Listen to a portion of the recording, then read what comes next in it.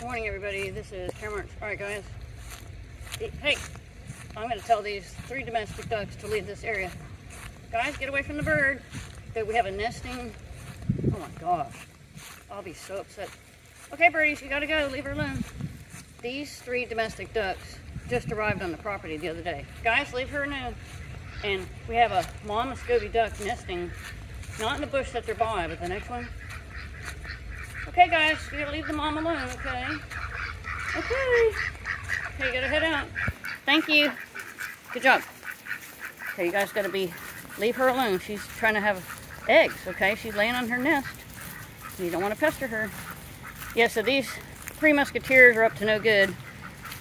I think now they might be, I thought maybe the one was a female. She's a little bit smaller. But, yeah, they have been chasing the Muscovy ducks, and I have to give you an updated report. I just saw a dead black vulture.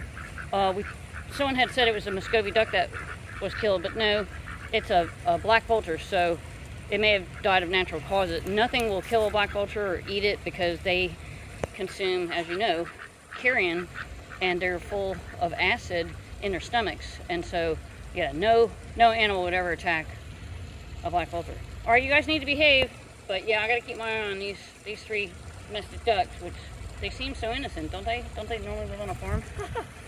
But I'll show you where the mom is. I have to protect her. And oh, and you know what? I think I made an error when I told you guys. Yeah, they were at the correct spot, because here's the mom. Yeah, I was thinking she was 1 bush over, but I'm kind of worried about her because I can't believe she's plucked that many feathers.